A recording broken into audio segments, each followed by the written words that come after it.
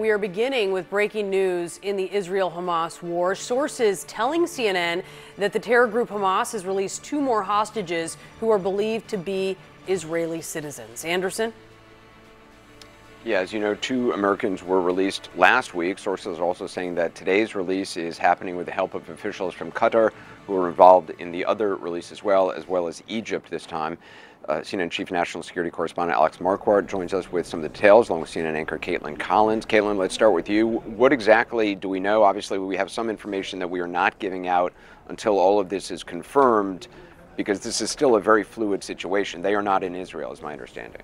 Right. It's an incredibly fluid situation. And so we are holding off on some of the details while we run those down, because this is a very sensitive situation. We want to make sure we get everything completely right. But what we do know is that 2 more hostages have been released by Hamas.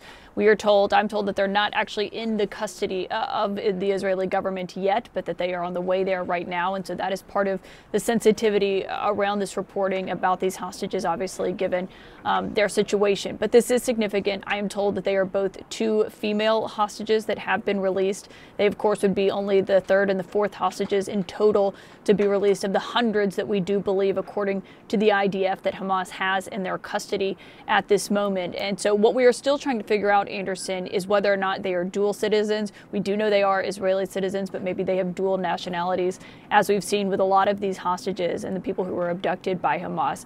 So those are details that we are still trying to figure out. But it does appear that this came about from some quiet mediation that was happening behind the scenes with the Egyptian and Qatari governments that have been obviously playing a really significant role in trying to get these hostages released, because Israel has made very clear from all officials that they are not personally negotiating with Hamas for the release of these hostages.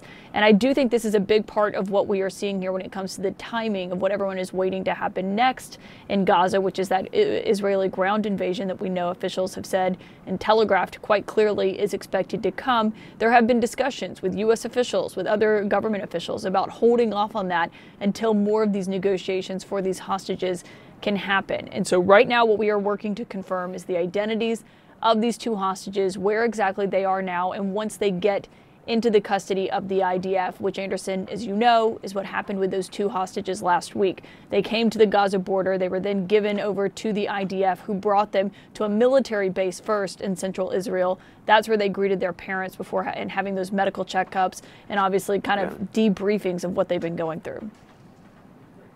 Yeah, and Alex, there's usually this interim step. They're handed, usually Hamas, wherever is holding them, hands them over to the representatives of the international community, the Red Cross, and then they make that transfer to IDF officials.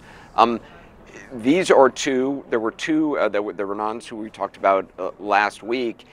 Let's talk about the timing of this. Clearly, Hamas has many captives in their custody. They could release all of them if they wanted to. They are releasing them 2 by 2. What does that tell you?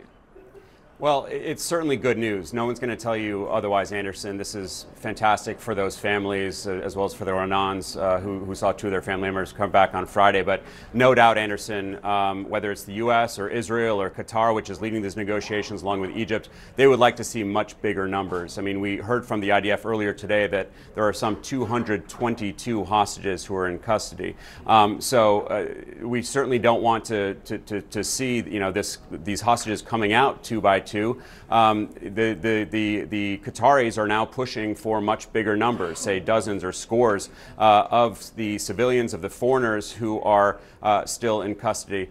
In terms of the mechanics, Anderson, obviously Hamas is not going to come face to face with Israeli officials as they hand over prisoners.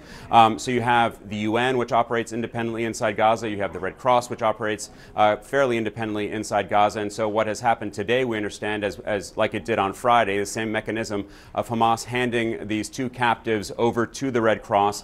They will then be taken to somewhere along the border. We don't know where. There are 2 formal large border crossings in southern Gaza. One goes into Egypt, one goes into Israel. But frankly, there are a number of places all along that fence line where you are seeing today all of those Israeli troops, where the Red Cross could then hand those 2 Israeli women over to the IDF. As Kaitlan mentioned, they would then likely be taken to a military base. They would get checked up to make sure that they're okay. Hamas has claimed that the previous release was for humanitarian reasons. It's not clear what shape the Hanan women are in, but we do understand from the White House today that the U.S. officials have debriefed or are going to debrief the 2 Americans to gather intelligence, to get a sense of where they were held, how they were held, and any other kind of information that they could glean from those 2 women. But Anderson, certainly the bottom line here is that everyone wants to see a lot more hostages being released, and that is why there is this pressure on the Israeli government to delay their incursion into Gaza. Anderson.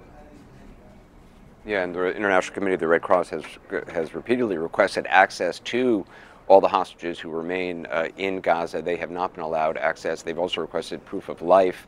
Last we heard they had not received any of that from those holding them, Islamic Jihad or Hamas.